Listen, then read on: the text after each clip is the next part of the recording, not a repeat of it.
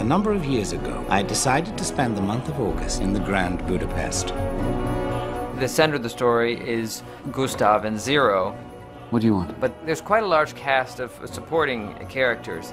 The cast of the movie is incredible. The ensemble keeps growing and growing. It is a wealthy cast of characters. I mean, I think anyone looking at all the actors in this would be envious. We have Jude Law, Owen Wilson, Edward Norton, Harvey Keitel, and the wonderful Saoirse Ronan.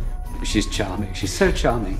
I remember being sent the cast list and I thought it must be like 3 different films or something. I mean, Tilda Swinton, Willem Dafoe, Adrian Brody, the legend Bill Murray. Please. Jason Schwartzman, Jeff Goldblum.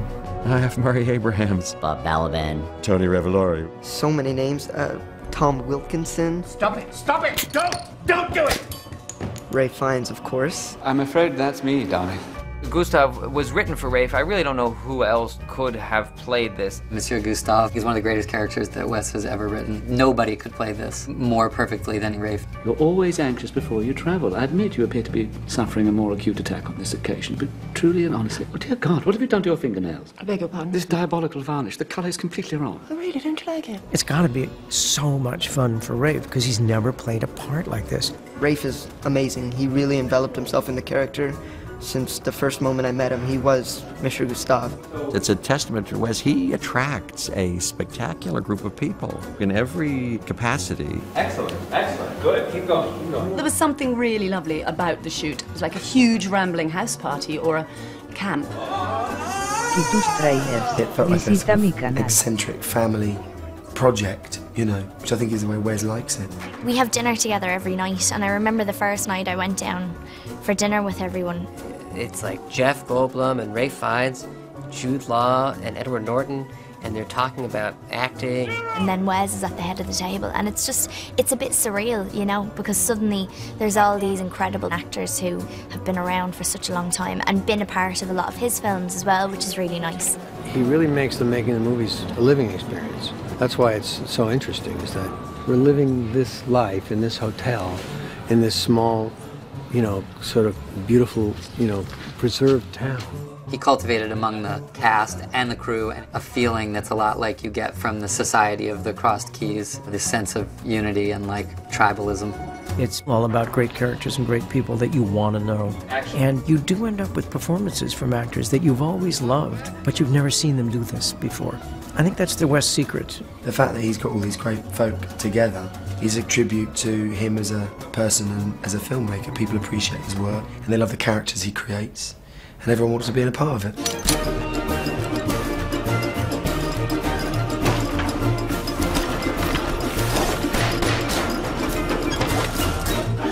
Action, action, action. This movie, like all Wes Anderson movies, is fabulous and has great characters in it. How fast can you pack? 5 minutes. Do it, and bring a bottle of the Pouilly Jouvet 26 in an ice bucket with 2 glasses so we don't have to drink the cat piss they serve in the dining car.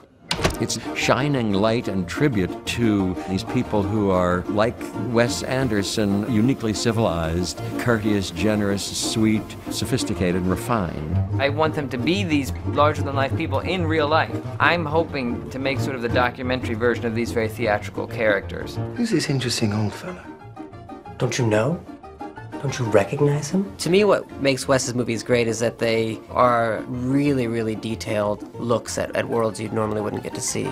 Wes's worlds are always so bold and clear, and the characters are all there. They're all like little chips off of Wes's perception of the universe. He's amazing because I think in every film that he does, it's very much his sort of trademark. Everything is Wes Anderson. For many of us, Wes has been kind of a pole star of individual, personal vision. His thing is very unique, touching and heartfelt and hilarious, and those are the people you want to work with. To Monsieur Gustave H., I bequeath a painting known as Boy with Apple. Wow, what? Who's Gustave H.? I'm afraid that's me, darling. He's written the script, so knows exactly what he wants, but his overall demeanour is one of enthusiasm and excitement at the world he's written coming to life. In popular cinema, it's weird for a director to have such a heavy personal stamp, because particularly in popular movies, the director is less a force. But here, all these people work for this West world.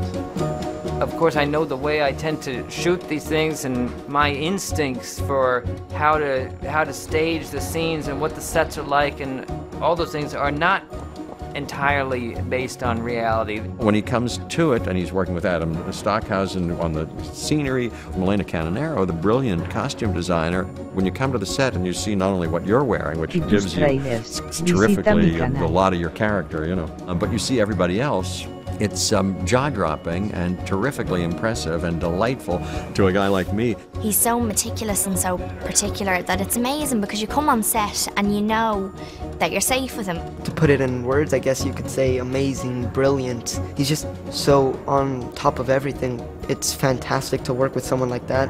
I just long for Wes Anderson's films to come out as someone in the cinema and, you know, to be given the chance to even be in the frame and be on the set, which is the best bit of all, even better than being in the cinema, is being on a Wes Anderson set. I love you. I love you. It's great when a master filmmaker keeps surprising you, which I think is what this movie does on all levels. It has a Wes spin on it. It has an irony. It's got a perversity. It's got a hint of his own personal aesthetic fetishes. It's obvious from his library of work already that he has a very particular vision, and I think it's refreshing for everyone to work with someone who knows exactly what they want, especially in pleasant surroundings, and he's such a gentleman that you know you're going to have a good time.